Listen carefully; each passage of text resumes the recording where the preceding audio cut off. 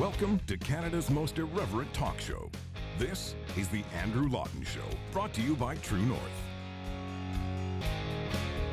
Coming up, we have foreign interference in Canadian elections and domestic interference in Canadian liberties.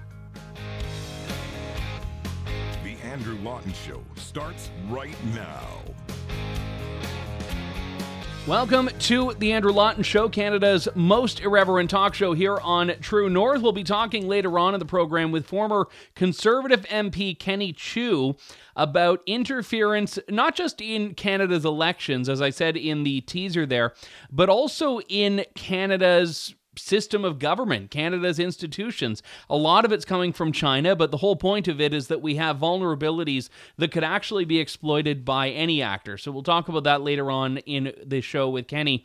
But I do want to talk a little bit more about Quebec's proposed tax on the unvaccinated, which is really just a backdoor way into a vaccine mandate. I played the clip in the last show. I have to play it again. Jean-Yves Duclos, the federal health minister, has said that he thinks provinces inevitably will go down the road of mandating vaccination. Take a look. First, it's a view which is based on my personal understanding of what we see internationally and domestically, and in my conversations with my colleagues, health ministers, over the last few weeks. And second, it's a decision that will be made by provinces and territories at some point. Whether they move forward or not, that's going to be their decision to make. But what we see now is that our healthcare system in Canada is fragile. Our people are tired. And the only way that we know to go through COVID-19, this variant and any future variant, is through vaccination. PPE, physical distancing, tests, rapid tests, PCR tests, these are all very important tools. But what will make us move through this crisis and end it is vaccination. And I see in my own province, 50% of hospitalizations now in Quebec are due to people not having been vaccinated. That's a burden on healthcare workers, a burden on society, which is very difficult to bear, and for many people difficult to understand. So that's why I'm signaling this as a conversation which I believe provinces and territories, in support with the federal government, will want to have over the next weeks and months. You're going to be seeing a lot of that clip because it is such an important one. The federal government deciding that it's up to the provincial governments in this country to figure out whether you should get vaccinated, not your own choice. That's basically what he's saying there. And when Quebec says, okay, what we're going to do is we're going to make you pay if you're unvaccinated, they're not mandating it because, again, they're saying, well, you still have a choice. You can choose to not get vaccinated. You just have to pay for it. But what they're doing is they're further stratifying societies. The vaccine passport was bad enough. They're saying that's nothing. Wait till you see what we're going to do next. And in Quebec, when they put this forward, if you are not vaccinated, you will have to pay extra. And how the government is rationalizing this is by saying that, well, your burden on the healthcare system is, if you are unvaccinated, higher than if you're vaccinated. So they're trying to basically say that you have to pay for what the government says is your increased share of the healthcare system. Now, this is where the thing will die. A lot of the criticism that this has gotten from the left, for example, NDP Member of Parliament, I think it was Don Davies, had said that he doesn't like that this would compromise the universality of healthcare in Canada. It's not, well, I think it's wrong to judge people based on their vaccination status. It's, well, we can't do anything that steps on the toes of universal healthcare. But hey, I'll take opposition to this however we get it. I think what the government is aiming to do is put forward a policy that seems unintrusive, that they can pretend is not intrusive, that they can pretend isn't just trampling on your right to bodily autonomy and your right as an individual to make these decisions. And they're saying, well, we're going to do it in the tax code. So that's how they're getting around the enforceability problem. This might be something that is on your income tax return. So either you have to declare vaccinated or unvaccinated, or perhaps Health Quebec records are being sent over to Revenue Quebec, which raises a host of monumental other issues, because what happens if we start taking this actuarial approach to healthcare in general? You know, I was on a left-wing podcast about this. I've had great fun. I've been on the show a number of times, and we were talking about this, and I said, be careful what you wish for. Be careful what you wish for, because a lot of the people on the left, and by the way, I've seen a lot of criticism left and right of this Legault tax. But if you are on the left and you believe in healthcare in this country as birthright, as so many Canadians do, be careful what you wish for, because if we go down the road of starting to demand that Canadians pay for their share of healthcare, which is basically what you're doing when you pay for something based on a risk criteria, if you do that, you're opening the door to a whole host of other issues in healthcare that I don't think people want to do in Canada. Bringing in that Americanized approach to healthcare that is so often resisted and rejected by Canadians. Sure, let's start changing your tax rate based on whether you smoke, whether you eat crappy food, whether you go to the gym or not, all of these other things. And some people will say, well, a lot of this stuff is embedded in sin taxes on tobacco. Sure, but there's no sugar tax, there's no junk food tax. In many provinces, alcohol is just taxed at the regular sales tax. There's not a special alcohol tax per se that is tied to the healthcare system. And even in Ontario, when they did have a tax that was special to liquor, and I think they do still to some extent, but it's more hidden. They were not putting it always to healthcare. It was, we're going to schools, we're going to roads. The OPSU, the union representing LCBO employees, liquor store employees, was always saying that this was basically just more government revenue. So the idea that these taxes are only tied to the healthcare system is just not accurate. And let's look at, I don't cover sports at all, but let's look at someone like Novak Djokovic in Australia, a guy who was held up in some immigration detention gulag because he wasn't vaccinated, even though he had natural immunity. Novak Djokovic is, despite being unvaccinated, probably healthier and more fit than, not probably, he is healthier and more fit than most people in the world.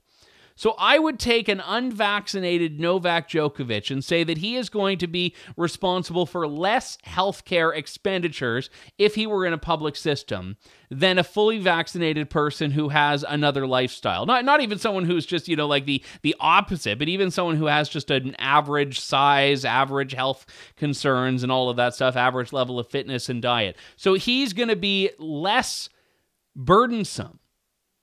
But he would still be subject to that tax. He would still be subject under the Legault idea, irrespective of how much or how little healthcare he or anyone else uses. People have to pay the tax if they're unvaccinated, and they don't have to pay it if they're vaccinated. But it's a backdoor into trying to make it so that healthcare is no longer the public good that Canadians have, generally speaking, affirmed they want. Now, by the way, I am totally for an overhaul of the healthcare system. I find Canadian healthcare is terrible. I find it is something that we cling to despite its shortcomings, and we deliberately delude ourselves into thinking that it lacks the inferiority it does. Now, I'm not proposing replacing it with the U.S. system. There are a host of other systems around the world that do better than both Canada and the United States and take less money to do it. Nevertheless, I'm saying that right now, if we're going to have that healthcare discussion, let's have it consistently. So I do think there are both left-wing and right-wing premises that can be used to defeat this legislation. My position on this is that all of these things are secondary. The most important one is that we should not be stratifying society. Government should not be using coercive measures to mandate anything along the lines of a personal healthcare choice, and that is up to and including vaccination. So it is just wrong. And you could talk about, well, is it equal? Is it fair? Is it reasonable? I mean, all of those are fine. They're questions you can litigate, but they're political questions. The fundamental moral question is, does the government have a right to coerce vaccination? The answer is a resounding no. And that's a point. I mean, I don't know how you sell that point to people who at this stage in the pandemic don't get it. I mentioned on the last show, there are a lot of people who would say, well, I'm fully vaccinated. What's it to me? It doesn't affect me. Your individual rights do affect you. And it's the same as the big frustrations about privacy rights. People who use that old trope, well, I've got nothing to hide. That doesn't matter. Your right to privacy is more important than individual things you might want to keep private. Your right to decide for yourself whether you want to get vaccinated is more important than what your individual choice is. The choice to do something matters more than the substance and the specifics and the details of the individual choice. And so you have to look at the bigger picture. You have to look at the bigger picture of these situations, because you may agree with the outcome. You may say, yes, Quebec wants there to be more people vaccinated. Quebec is already claiming victory. Apparently, there was a surge in first dose appointments after they announced this tax. So they're already saying, you can see in the news coverage here, they're already saying, yeah, yay, we did it. So that's not victory, though. That's not success. I mean, that was like in Ontario and BC and all these other places when they put in the vaccine passport and appointments went up. The governments were saying, see, vaccine passports work. It's not something over which you can claim victory when the measure you use to coerce someone succeeds in exacting the behavior you were trying to coerce. Yeah, that's the point of coercion. We're not talking about whether it's effective. We're talking about whether it's right or whether it's wrong. Going door to door with needles and just tying people down who are unvaccinated and jabbing them, that's a very effective way to do it. That's totally effective. It'll work. It'll get people vaccinated. That doesn't mean it's right. So I would caution Quebec. In fact, I would say to Quebecers outright, to the Quebec government, and to Canadians wholesale here, that just because you see vaccination go up doesn't mean it's working. That's a sign of why it's not working. Because people are feeling coerced by government. People who may not have, and probably at this stage wouldn't have gotten vaccinated on their own. And I know this may be perplexing, my position on this, because I stand by being pro-vaccination. But I am vehemently against mandatory vaccination, and I have zero issue reconciling those two positions. Now, the Canadian Civil Liberties Association has come out, and I thought they were not as fervent in their fight, in fact, against the vaccine passports. Earlier on, I thought they were more silent. Now, they have done some stuff, and they have been speaking out a bit more, but they've come out swinging against the Quebec vaccination tax. Kara Zwiebel, who's a tremendous advocate for civil liberties, says of the Civil Liberties Association that our charter recognizes individual autonomy over our bodies and medical decisions, allowing the government to levy fines on those who do not agree with the government's recommended medical treatment is a deeply troubling proposition. To justify this kind of restriction on constitutionally protected rights, the government must provide clear and compelling evidence and demonstrate that there were no other reasonable alternatives. Now, that right there is out of the Oakes test in the Charter, basically, which is how governments defend their violations of your constitutional rights. And this is a legally sound, a morally sound proposition. The problem is, I don't know if it's politically sound. And that's the danger here, is that there are a lot of people that think what François Legault is doing in Quebec are hunky-dory, and they'd like to see other provinces doing the same. A report in the Toronto Sun by Brian Lilly says a poll shows a majority across Canada back an anti-vax tax. It was by Maru Public Opinion said that 60% of Canadians would support the concept put forward by François Legault. The federal health minister, of course, has said that we need to move towards mandatory vaccinations. That was ultimately the spirit in which they did this poll. They did this poll before Legault even announced it, and found that 60% of Canadians were saying, yeah, tax the unvaccinated. And it's amazing when, if you study political theory at all, you'll know there's this idea of consent to be governed, and it's something that political theorists agonize over, of how do you govern a population that has not necessarily consented to being governed because they've been born into a society and whatever. This is proof that I think a lot of that is unnecessary, because people will consent to their own oppression. People will consent to a regime that tramples on their individual rights if they don't think it affects them. My goal on the show is to try to tell people who don't necessarily see that yeah, it does affect you. Even if the specific circumstances don't affect you, the precedent will. The precedent will. And by the way, I don't even think the precedent is that far off here, because if François Legault's regime is applying to 3 doses, it's very likely that when we come time to get our 4th doses, this is now there, and someone who has doses 1, 2, and 3 is facing the unvaccinated tax if they don't get the 4th dose. So even if you are triple dosed right now, this could very easily affect you if the boosters become as perennial and permanent as they're certainly feeling. I think it's in France where they're talking about boosters every 4 months. So triennial or triannual, I always get the two mixed up. Triennial or triannual boosters in France. Maybe it's just quarterly elsewhere. Who knows? Maybe it's down to monthly. That's the direction it seems like we are headed. So I feel and I fear that it is politically saleable to start throwing up all these hurdles and roadblocks and restrictions on the unvaccinated, who are a minority group. I mentioned in my newsletter last week that government right now has no choice. Government's legitimacy is absolutely shattered. So it has no choice but to try to find a population and scapegoat it for their problems. And for Justin Trudeau, that's the unvaccinated. For François Legault, that's the unvaccinated. They're looking at this group and saying, well, don't look at us and our advice that was wrong and our bungled border closure and our mismatched guidance and flip-flops on masks. Don't look at all that. Look at these people. Blame them. Blame them. Blame them for it. All the problems you have, all the lockdowns, it's not us, it's them. Premiers are doing this. They're saying, no, we didn't lock you down. These people locked you. We only did it because they made us. These people over there are the problem. And it's working. It's working. This division in society is working. Government leaders are sowing this division, driving wedges between the vaccinated and the unvaccinated, because they are trying to and succeeding at scapegoating unvaccinated people for their own public policy failings. Here's my point on this. Why not just say, we believe vaccination is the way to go. We believe, and the science supports, that vaccination protects you. We've been telling you for 2 years about this. We were telling you when we were developing the vaccination. You've seen it. You've seen a year of your friends getting vaccinated. If you don't want it, that's on you. Just deal with it. Just deal with it. Why not do that? Why not do that? Why not let people make their own decisions and be held accountable for those decisions? Now, you may think it sounds like a callous or uncompassionate policy, but it's better than the alternative, which is government making these decisions for people. Because freedom to make decisions is also the obligation, the responsibility to deal with the consequences of those decisions.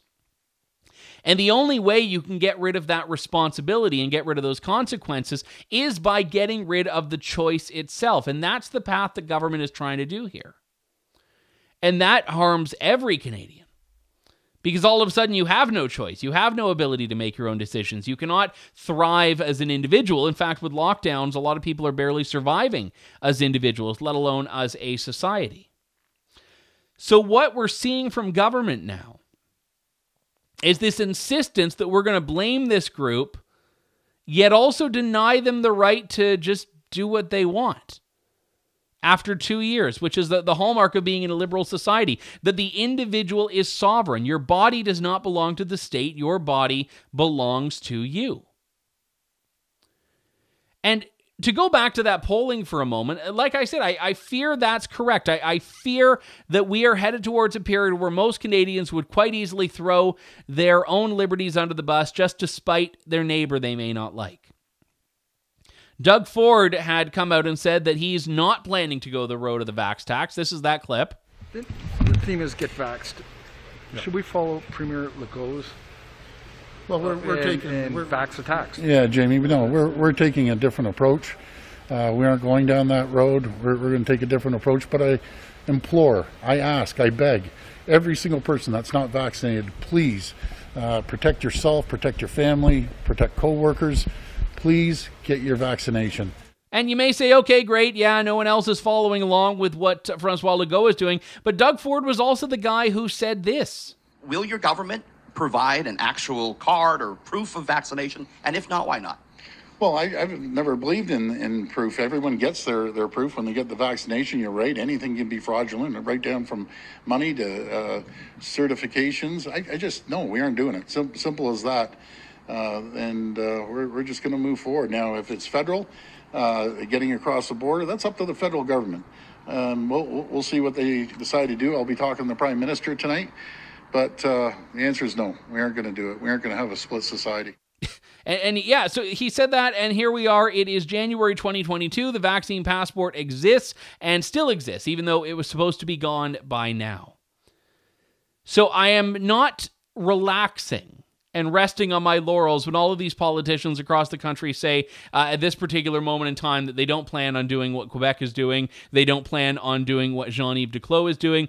I said last week, politicians need to be standing up loudly and denouncing it, not just saying we're not doing it. But we are not, we are never, no one should ever do it, and if anyone does, they should resign and actually start putting some stakes there so that if they go back on it, we can tell them, hey, you made a promise. I'm not optimistic of it, but that's what I would like to see emerge from this. We've got to take a quick break. When we come back, we'll talk to Conservative and former MP Kenny Chiu. Stay tuned. You're tuned in to The Andrew Lawton Show. Welcome back to the Andrew Lawton Show here on True North. There was a story bubbling around during the last election in August and September of 2021 that didn't get a huge amount of national coverage. And even now, I would say hasn't gotten a huge amount. More and more people are starting to talk about it. But this was a campaign that was taking place, a disinformation campaign against Conservative candidate at the time, Kenny Chiu. He was seeking re-election. He had been a strong and vocal supporter of Canada and democracy and human rights and had thus criticized the Chinese regime, which raised the ire of the Chinese regime. There were a number of messages swirling around in WeChat and elsewhere criticizing and saying things that were just patently untrue about Kenny Chiu. And there were a lot of people that were raising questions, talking about whether this might have had the fingerprints of a state actor, namely China. Not just people in the Chinese diaspora talking, but something more orchestrated and organized that could have been taking place.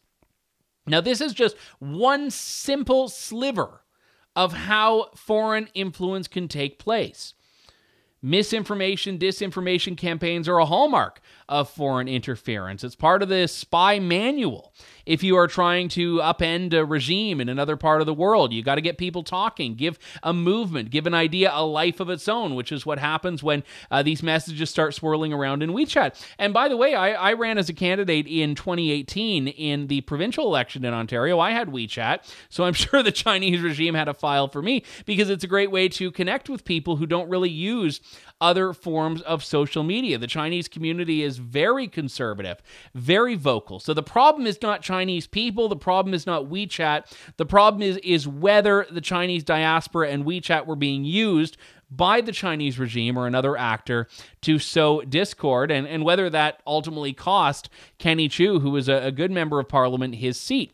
I want to talk about this in a bit more detail here because there was a report that came out last week in Policy Options. Researchers from McGill have found there's evidence to suggest Kenny Chiu was directly targeted by foreign interference. I want to talk to the former Conservative Member of Parliament directly here. Kenny Chiu joins me on the line. Kenny, it's good to talk to you. Thanks for coming on today. Hi, Andrew. Thank you for inviting me. So let me ask you first what all of this is about, because I know that you were a Conservative MP. We had a lot of concerns that people had raised right after the election that in your seat and in some other seats, it seemed like there was some targeted misinformation going on that we could trace back to the Chinese regime. But I mean, what's the backstory here? What's actually happened? Well, in fact, Andrew, this is not something new, and this is not happening during the election, nor while I was a member of parliament. In fact, the Canadian Security Intelligence Agency, as well as the Parliament's National Security Intelligence Committee, they've been both sounding the alarm. As early as more than 10 years ago, in 2011, CSIS head Richard Fadden has already tabled concerns and also mentioned that China, Russia, and Iran are actively trying to infiltrate and also impacting Canada. And this is something that Canadians should take note, and the parliamentarians, the legislators should take responsibility to legislate, to protect and safeguard our country. And that's basically the incentive behind my private member bill, Bill C-282, in the last session of Parliament. So that bill, C-282, it was supposed to go after these sorts of influence campaigns in some way. What was it actually going to achieve? What was it going to target? Right. In 1938, the United States actually established something called FARA, the Foreign Agents Registry Act. And in 2017, the Australians did something similar. There is a little bit different. It's the Foreign Interference Registry. And my bill was basically modeling after the Australians, and in hoping that Canada will be able to safeguard. The bill itself, if you look at it, Andrew, it's quite innocuous, and if you some critics may actually say that it doesn't achieve much, and their criticism is actually right, because what I want is just a transparency. People who work for a foreign government or agent to influence our legislators, our member of parliament, senators, or other power office, they can continue to do that. To ask them to change some bills, to ask them to grant some grants, to do exactly what they want. All my bill was asking is be transparent, leave it in the air under the sun. It's the best disinfectant. And it will allow journalists such as yourself and True North to examine what's in the deal, and therefore they will be able to let Canadians to determine whether these interference and influence are legitimate or not. So if, as you say, your bill wasn't actually going to change this, it wasn't going to stop it, it was just going to shine a light on it, is that enough? I mean, is that actually the kind of thing that would disrupt this misinformation, prevent it from taking place, and the disinformation, influence, and all these related issues that we're really tackling here? Give you a totally hypothetical example here. Let's say the new regime in Afghanistan, they've decided to ask the Canadian government to remove them from the terrorist nations list. And therefore they empower some go-between, some Afghans or non-Afghans actually, or maybe just a white guy, to connect them with the Canadian senators and member of parliaments, so that they can lobby these governments officials to remove the Taliban from the terrorist list. And that would be something that my private member bill would capture, and all they have to do is just register the fact that they are operating under the Afghan Taliban regime, and they're lobbying certain MPs or senators or government officials. So why is it that this bill, and let me take a step back here. I don't think it was just this bill that put you on the radar if we're talking about Chinese regime interference, because I know you've been a very strong critic of China's human rights abuses. You've been a big proponent of democracy. So this is not just an isolated incident. This is part of what's really been for you a long period of trying to push for accountability and transparency in human rights. Well, Andrew, I was a member of parliament for Canadians. I wasn't a member of parliament for the anti-Chinese Communist Party people or activists. My interest is to protect my Canadian compatriots first and foremost. And then also there are Canadian core values that we believe we hold up to. And that's why, as the vice chair for the Subcommittee of International Human Rights, I've been speaking up for the Rohingyas, how they were being treated by Burma, and the Yazidis, how they were being treated by the Syrians, but also as well, how the Hong Kongers and the Uyghurs are being treated by the Chinese Communist Party as well. So yes, I believe in democracy. I believe in representative democracy, and therefore I'm just speaking as a member of parliament, as a parliamentarian, advocating for Canadian values for my constituents in Seifs and Richmond. Do you think that the influence here that we're talking about cost you your seat, or do you think it was something that was there and there's not really a way to quantify how big an effect it had at the polling station? Andrew, there are merits of factors and reasons how one actually lost or won a campaign. And I'm not saying I'm not blaming it's the Chinese Communist Party that cost my seat. But in an election of a very tight race under the pandemic when voters turnout was very low, a slight change in electorates, slight influence, slight interference could actually make the result one way or the other. And that's what I'm saying. Across the country, China has realized that they could make all these fine twists and fine tune. And by doing that in many ridings across the country, they would be able to exert some power that they would not have allowed any foreign nations to have in their own country.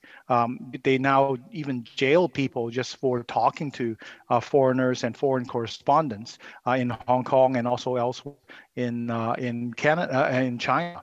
And so what I'm trying to say is, this is a free land. So what we as Canada and Canadian need to do is to protect our own interests, protect our country, and that's what I was hoping that the bill will be able to do, to let Canadians to enjoy the freedom that they continue to have if they decided that they want to act on behalf of foreign countries, and these countries happen to be listed by the bureaucrats, by the way, as one of the nations that are subject to my Foreign Influence Act. Well, then all they have to do is just be transparent and show it to Canadians media, why they are doing it, what they have done, and let the public decide and judge.